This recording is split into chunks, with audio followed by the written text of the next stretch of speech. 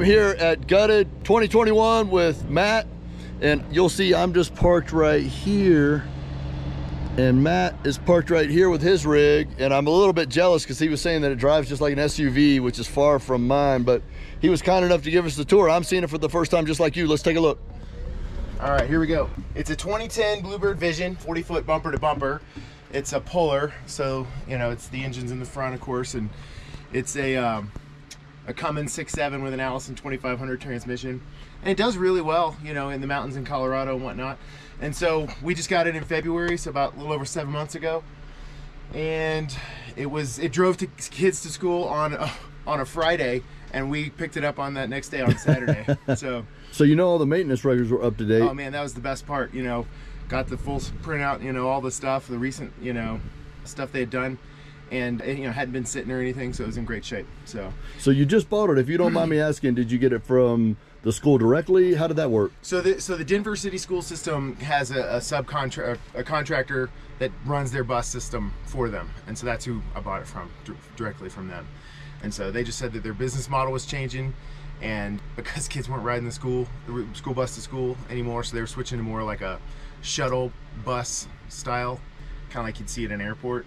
So not as many passengers, and so yeah, so they're getting rid of a lot of their larger buses and that kind of thing. So you mind talking about what you paid and how many miles are on it? I paid $7,500 for it. It's a 2010, so it's 11 years old. It had 85,000 miles on it. So that's pretty good. Yeah, and it's a diesel. Bad. Yeah. So it's just kind of getting broke in. Yeah. Which the funny thing is, so I probably, a lot of people will say, well, that's a lot to pay for a bus. But let me just tell you this. So real quick backstory is, so I was thinking about, like, within the few weeks leading up to buying the bus, we went from let's get a travel trailer to like a covered trailer, maybe we can camp in it. Like, okay, well, what about a van? What about a camper? What about a Class A rig? And then a buddy of mine on that Friday was like, hey, have you thought about a school bus? And I was like, a school bus? He goes, listen, they're built like a tank, you know, you can build it however you want to. And I was like, oh, you had me at tank. So 24 hours later, I had a school bus. I've known the name Cummins is good. I knew that Bluebird was a good, was a decent brand and whatnot. But after doing a lot more research, since I bought it, I'm pretty pleased, with what we got. So, but yeah, so here we are. It's a little over 217 square feet from right here behind the driver's seat all the way to the very back. And we have 3 kids that are with us. We're not living in it full time yet. It's not finished. But here's where we are. Right now we've got the subfloor down. We're gonna put some more floor on it and do a lot of trim and other things. And so I guess we'll start up here in the front. So my oldest son is gonna sleep here. This is probably a temporary couch just because it sticks out so far. It's kind of huge for this space, but we just wanted to put something in it for this trip. Same thing with this couch. Again, just something to get us going until we actually build out the rest. With this cost of lumber and skill set, my abilities, this year I decided just to go ahead and buy cabinets. Butcher block countertop. Under here I have the plumbing and whatnot. Here's our diesel heater, which at the moment is our only source of heat. It's plumbed on one side of the cabinets over there, and then the other one's here, so you can angle that. What brand is it? It's just some Chinese. Does Happy Buy ring a bell? Yep, it's Happy Buy. And yeah. What'd that run you, if you don't mind me asking? It's like 150, 160 bucks, somewhere in there. How long did it take you to install it? A couple hours. Did you tap off the gas tank? I did. Oh my gosh, that was the best thing I did. Yeah, so as opposed to carrying diesel through my rig, here it is. It has worked really well. Obviously it's hot right now, and the temperature it gets to in the night is not cold enough to turn it on, but I really like it. And we do have plans. I'll show you real quick here. If I can get it insured, to put in a wood burning stove here. So that's what this is set up for. This is not finished, but it's going to have a countertop basically here, and we'll store firewood in here. We've got a Nomadic, it's a 12-volt fridge, which I really like. It's got the fridge and freezer, so I mean, it's keeping stuff really cold. It's pretty big. It actually only pulls about 5 amps when it's running at its max. I really like it. This is kind of almost a regular house fridge, but you get the low draw compressor. I believe it's made by Dan Foss, and you just can't go wrong. This is the first one I've seen this size, and so yeah. This is a good investment. And then so the front, again, the front of the wheel well, you can see on both sides is right about here. And so here's our bunks for our 2 younger kids. I built them out as far as I did, and then they have some little cubbies up here, and then in front of their little cubbies, in this area is kind of like our little pantry. So out on the side here we have just some pantry, food storage, that kind of a thing. And then yeah, like I said, the wheel wells under here. I didn't really want to make it like submarine style tiny bunks, so I tried, you know, that's why we just have two, and then our oldest sleeps on the futon. But it's big enough, you know. They each have their own little light. If you kind of lean in just a little bit further, you can see up there they each have their own little reading light, which has a little USB charger. Yeah, and then behind you is our bathroom. And so this is on the left side of the bus. So we just have a composting toilet, which I won't open it right now, but we do have, you know, peat moss storage right here. There's a little 12-volt fan in the back there that's vented to the outside. Yeah, so everything in PEX. Yeah, PEX, actually that was really easy to work with. My plan is to just kind of build my own fiberglass shower base for it. So we'll have a shower head up in the corner up there, and then there's there'll be a drain. So the gray tank is actually right underneath all of this mess back here. So it's underneath the bus back there. This is well, this is our master bed, which we can lift up the front of it. We have two 65-gallon freshwater tanks. On the right side is our solar batteries. We have Victron components for our solar, our inverter, and our solar charger. It's an MPPT. So it looks like you've really gone over the top in making this a professional, not so slapped together, get on the road. I mean, you're taking your time and you're really being thorough with every step. I'm trying. It's just apparent. Yeah. Well, thanks. Well, I guess what you're looking at there, yeah, this is our battery monitor. This is our hot water heater, which is all dusty because it's so dusty here. And then our inverter controller. On top is 600-watt panels. So they were Renogy panels. I bought them and then talked to some solar guys that are near Colorado Springs, is where we're based out of. They're the ones that's the only thing that I didn't do myself, was actually install all of the electrical components there. I wired the bus, did all that stuff, put the panels on top, but actually, you know, making sure all that stuff was fused and whatnot. That's the only thing I didn't do.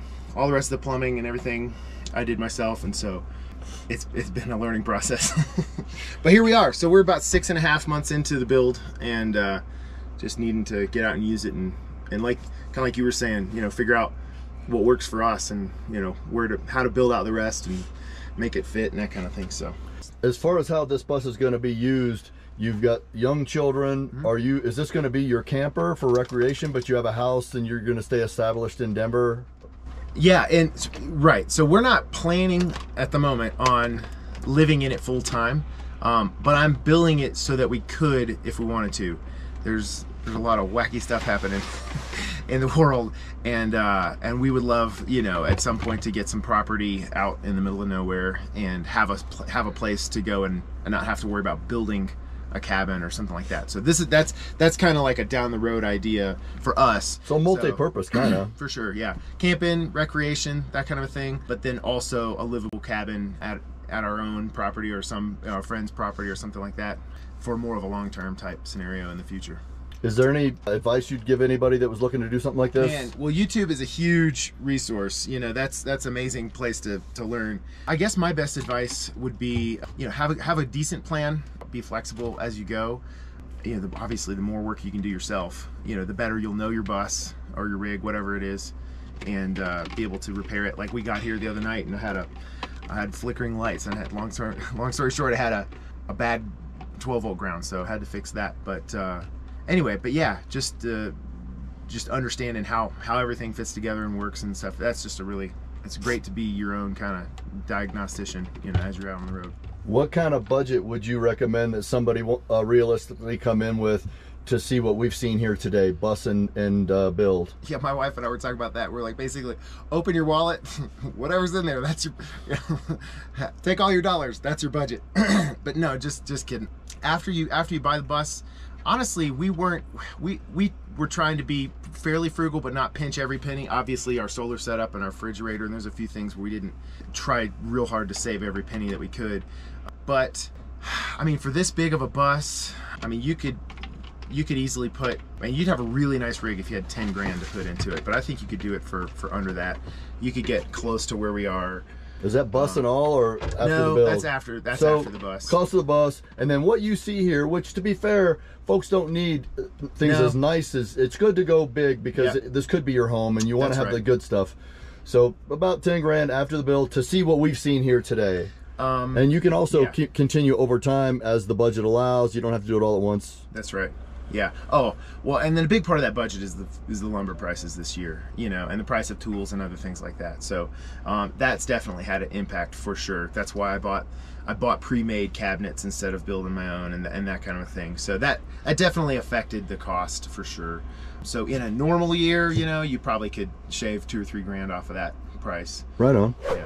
Yeah. So this is our understorage, which I'm totally amped that it came with the bus, right? So it was, I know a lot of people have, you know, built out stuff to put up under here, but I'm so thankful that it came already pre-made. Oh wow. Like this, and it's pretty huge, and I'm sure down the road it'll have more stuff, but for now, you know, and it's about 2 feet deep and about, I don't know, 18-20 inches tall, and these are approximately, sorry pup, about 4 feet wide each. So it's got storage just like this on this side and on the other side. This is where the handicap lift was, and so now it's just part of our garage and storage here. So we can fit tall things here. Obviously have the ladder, some extra fuel, tools, our propane tanks for our. This goes back a little bit. Yeah, and again, that's up under the bed in the back. You can see, you know, you can see the water level pretty easily there, and then. I don't know. Good light right there for you if it's dark. Yeah, that one's locked from the inside. So yeah, but basically, you know, you can see there's quite a bit of space in there. And then actually walking around on this side is where we have this is our, you know, the hot water heater. It's the Girard. So that is a really. Can I see that again? Yeah. So it's a really great unit.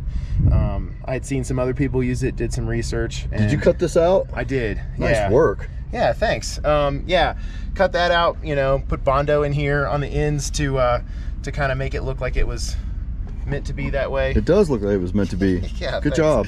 And then we have our freshwater fill right here, which I backed over my cap and so cracked it. I got another cap. But anyway, but yeah, that's our freshwater fill. It's just a gravity fill. I know a lot of times people hook up to the, you know, the city pressure, that kind of thing, but I didn't see us using it that way. So that's what that is. And the vent is also right there.